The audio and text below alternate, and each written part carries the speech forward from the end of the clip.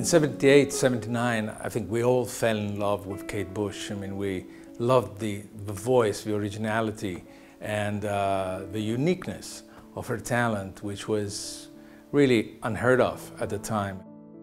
My collaboration with her, which spanned from 1982 to 93, was certainly one of the most productive and unexpected and unusually easiest that I can remember. So it was really a pleasure last year when she announced her comeback to live performance. Many of you actually asked for a book, and for some reason we've been sitting for over 30 years on these pictures. It seemed nobody was interested, and certainly I didn't know who had seen and enjoyed them through the years.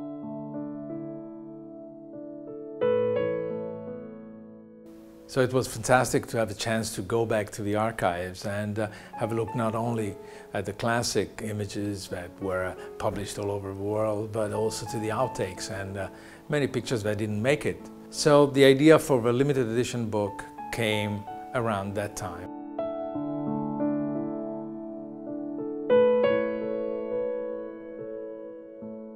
My collaboration with Kate has been very personal. We did 4 shoots. When we worked together, she didn't want anything that she had done in the past, that is performance photos or very oblique concepts. She was influenced by the photography that I had done with Lindsay Kemp, her mentor. I had done a book in 1982, which she saw just after it was published, and she flipped over it.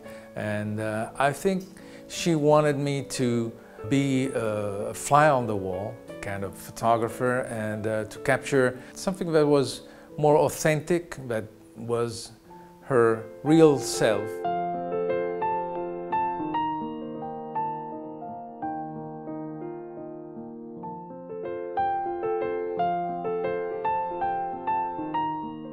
It was quite a long time ago that I had the pleasure of first meeting Guido.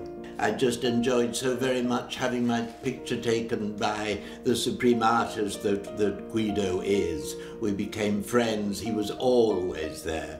He captured many of the productions, but not only me and my company on stage, but our lives off stage, and not just photos of our lives, but he captured the spirit. He captured so much my theatrical persona and the real me, and I shall always be grateful to him for that. Going back to the material, there's one part that to me is really incredible, which is the reportage that I shot on the set of The Line, the Cross and the Curve, Kate's film, which was shot in '93. What happened, as you all know, is that she basically retired after the film, and those pictures were forgotten. And I thought that, well, after 30 years, these pictures should see the light of day and be enjoyed by everybody, myself included. I could shoot anything at any time. I don't recall much conversation during the shootings. It was all almost telepathic.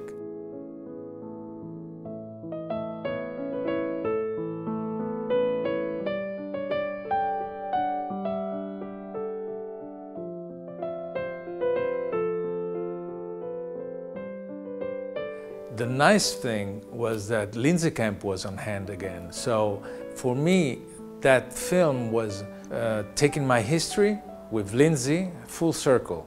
I mean, he inspired Kate to call me as a photographer, and in the end, he was there with her. This is what makes the prospect of the book really important to me. It really captures a very important period and a very important collaboration in my life.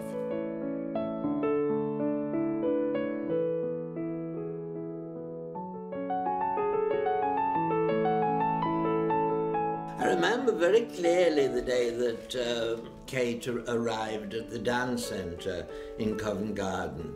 The dance centre was a place where I was giving classes. They had all been there, you know, I mean, from David Bowie, etc.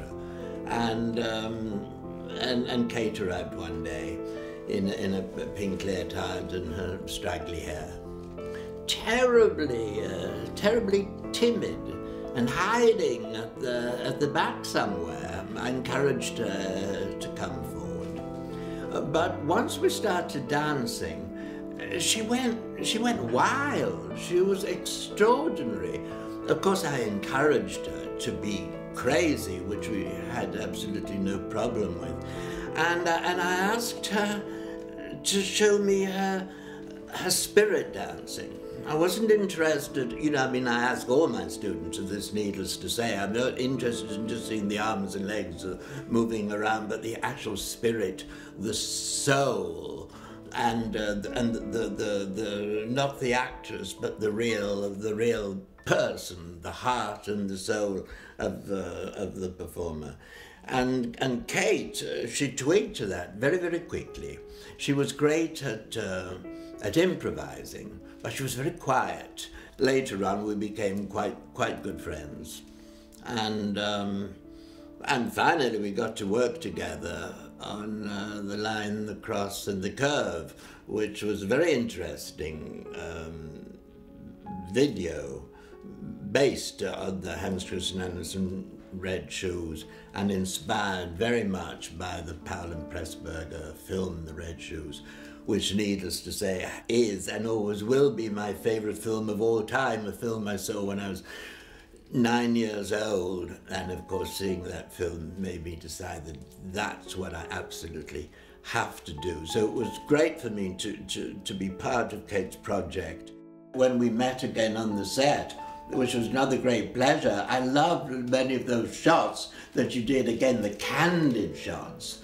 It's your candid shots I like the best. The shot where I come up behind Kate, who's I think meditating with the hair in rollers in the makeup room. But that just seemed like a few days after we'd been working together on Duende, touring Italy.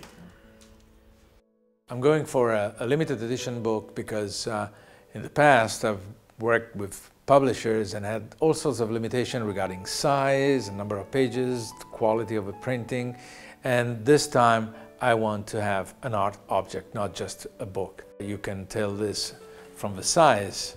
For instance, this is how big it's going to be. This is a mock-up of a book.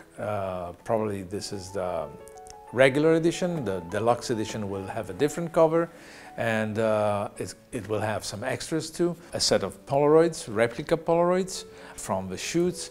It will have a fine art print, which has an image that is not featured in the book, and a slipcase, a special slipcase.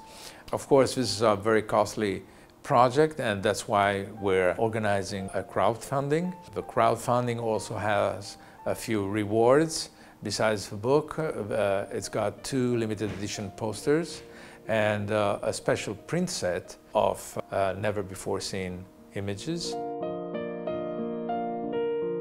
It's also a way to make the project more personal to you, because you'll be involved in the process, and of course your name will be acknowledged in the book itself. I've really appreciated your support so far since we launched the campaign, and I'm confident we'll hit the goal quite soon. Anyway, I'll thank you very much for your support, especially if you're going to share this video and our posts on Facebook and our newsletter. Make everybody aware of this great project, which will be ready by March 2016.